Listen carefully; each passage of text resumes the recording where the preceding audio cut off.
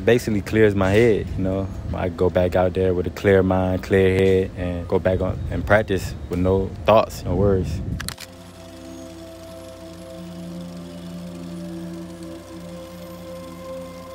Because yoga is more of a like meditation thing for me. I just kind of blank everything out, you know. That's where my mind goes.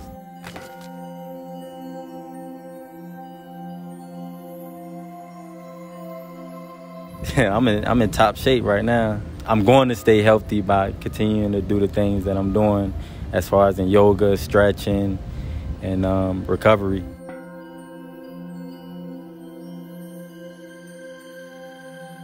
The mental side of football is like the most important thing, to be honest, next to the physical part. And like I said, we still out here working, so definitely ready for the season.